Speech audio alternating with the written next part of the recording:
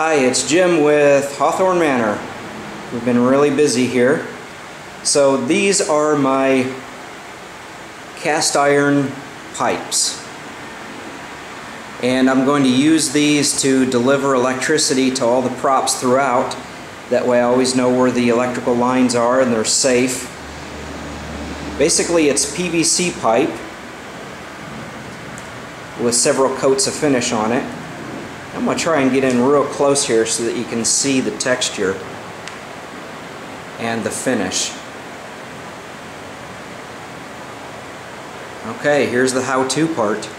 There's a lot of really good videos out there for rusting. I really didn't have the time to find brake dust and metal shavings, so here's what I did. Wall texture, orange peel, gives it that textured look.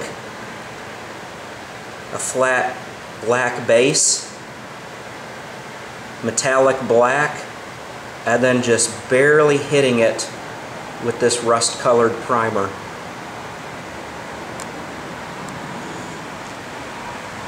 Cheap, effective, and just adds depth to the haunt. There you go. Off to the next thing.